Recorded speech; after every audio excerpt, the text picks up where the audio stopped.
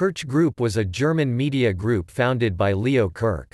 The group collapsed in 2002 largely due to the debts associated with the purchase of sports rights for its television channels and the launch of pay-TV services. The holding company for the group was Taurus Holding, which had three major subsidiaries, KirchMedia, Kirch PayTV and KirchBeteiligung.